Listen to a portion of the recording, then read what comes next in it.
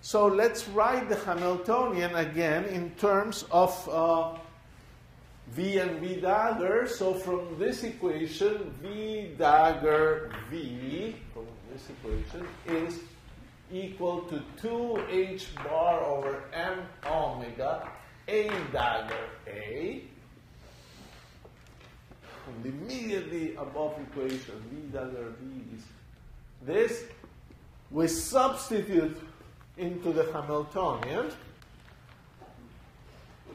And the Hamiltonian becomes the nice object h bar omega A dagger A plus 1/2.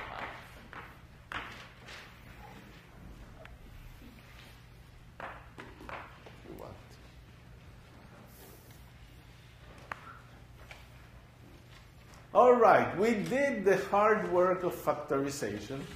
We have to show what's good for. Well, in fact, we're going to be able to solve the harmonic oscillator without ever talking about differential, almost ever talking about differential equation. Well, in fact, we will not talk about the second order differential equation. Thanks to our great work here, we will have to talk about a first order differential equation, and a much simpler one, and only one, not for n, 1, 2, 3, infinity, and infinite number of polynomials. It's a great simplification. Other Hamiltonians admit factorization. In fact, there's a whole books on factorizable Hamiltonians, because those are the nicest Hamiltonians to solve. Let's see why, though. We haven't said why yet. Here is the leading thing that we can do. Remember, we call phi psi the integral dx of phi star of x psi of x. It's just notation. So the expectation value, calculate the expectation value of the Hamiltonian in some state psi. Could be general state psi. So what are you supposed to do? You're supposed to do psi h psi. This is a normalized state. Expectation value is the integral of psi star, h psi, that's what this is. But now let's put in this information.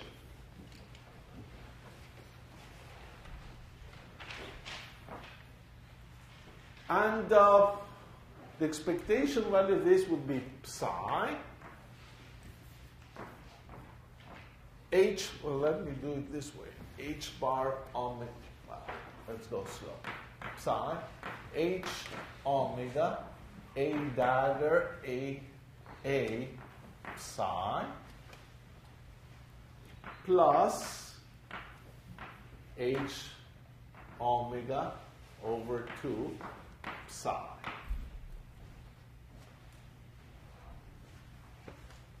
So I just calculated h on psi, and I wrote what it is. H omega, this term.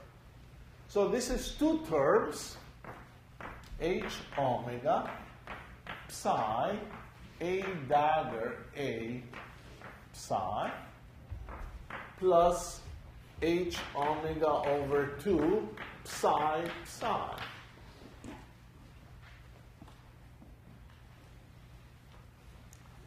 Okay, so what did I gain with the factorization? So far it looks like nothing, but here we go. This term is equal to 1 because the wave function is normalized. And here I can do one thing. I can remember my definition of a Hermitian conjugate. I can move an operator and put its Hermitian conjugate on the other side. So think of this operator, A dagger. A dagger is acting on this wave function. What is A dagger? Is this, and P is h bar over I ddx. So this, you know how to act. But if A dagger is here, I can put it on the first wave function, but I must put the dagger of this operator. And the dagger of A dagger is A. So this is H omega, A psi, plus H omega over 2. Now here comes the next thing. If this is an inner product, any phi is greater or equal than 0, because you would have phi star phi, and that's positive. So any of that interval is greater or equal than 0. And look, here you have some function, but here the same function. It is this case. That thing is greater or equal than 0. That is the great benefit of the factorized Hamiltonian. If H has a V dagger V, you can flip the V dagger here and it becomes V psi, and it's positive. And you've learned something very important, that you can get positive energies. In fact, from here, since this is positive, this must be greater or equal than H omega over 2. Because this is greater than equal than 0. So the expectation value of the Hamiltonian, if you would be thinking now of energy eigenstates, the energy eigenvalue is the expectation value of the Hamiltonian in an energy eigenstate must be greater than H bar omega over 2. And in some blackboard that has been erased, we remember that the lowest energy state had energy, there it is, the lowest energy state has energy H omega over 2. So look at this and you say, okay, this shows that any eigenstate must have energy greater than H omega over 2. But could there be one state for which the energy is exactly H omega over 2? Yes, if this inner product is 0. But for an inner product of two things to be 0, each function must be 0. So, from this we conclude that if there is a ground state, it's a state for which A phi, or A psi, is equal to 0.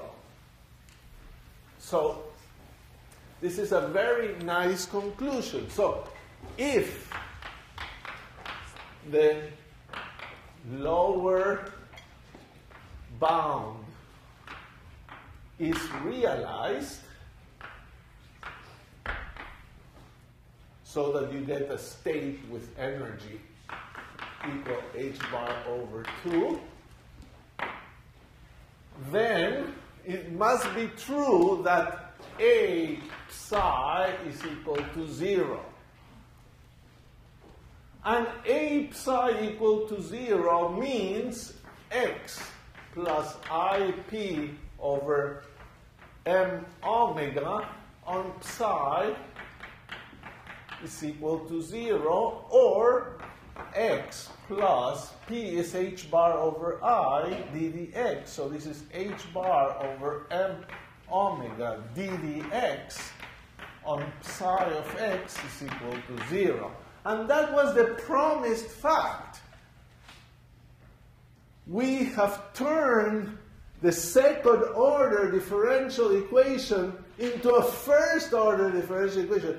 Think of the magic that has happened to do that. You had a second order differential equation because the Hamiltonian had x squared and p squared. By factorizing, you got two first order differential operators. And by hermeticity, you were led to the condition that the lowest energy state had to be killed by A. That's why A is called the annihilation operator. It should be killed. And now you have to solve a first-order differential equation, which is a game, an easy game compared with a second-order differential equation. So let's, of course, solve it. It doesn't take any time. It's, let's call this the ground state, if it exists.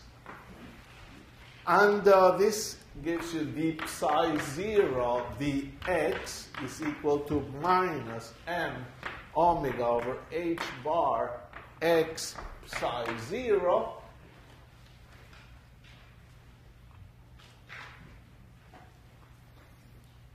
This can be integrated easily, or you can guess the answer. It's an exponential. Anything that differentiated gives you x times the same function is an exponential. E to the minus m omega 2h squared x squared is the solution. Psi 0 of x equal to some number times that. This was, the number is the Hermite polynomial sub-zero, and that exponential is the exponential we wrote a few blackboards ago. It's a good exponential. It's a perfect Gaussian. It's our ground state. N0, if you want to normalize it, N0 is equal to m omega over pi h bar to the 1/4. And that is the ground state, and it has energy h omega over 2. You could see what the energy is by doing this very simple calculation. Look, get accustomed to these things. H and psi 0. What is H? Is h omega a dagger a plus 1/2 acting on psi 0. The A acting on psi 0 already kills it, because that's the defining equation. So that's 0, and you get 1/2 h bar omega, confirming that you did get this thing to be correct. So this is only the beginning of the story. We found the ground state, and now we have to find excited states. Let me say a couple of words to set up the discussion for next time. The excited states appear in a very nice way as well. So, first a tiny bit of language of h bar is equal h omega. A dagger A is usually called the number operator. We'll explain more on that next time. So, n number operator is A dagger A. It's a Hermitian operator. And it's pretty much the Hamiltonian. It's the number, it's called. Why is it called the number is what we have to figure out. It is a counting operator. It just looks at the state and counts things. So what does this give us? Well, we also know that the number operator kills phi 0, because A kills psi 0. A kills it. So that's what we have. So we did say that A was a destruction operator, annihilation operator, because it annihilates the ground state. So if A annihilates the ground state, A dagger cannot annihilate the ground state. Why? Because A dagger with A commutator is equal to 1. Look at this. This is A dagger minus A dagger A. Act on the ground state. That's it. Now this term kills it.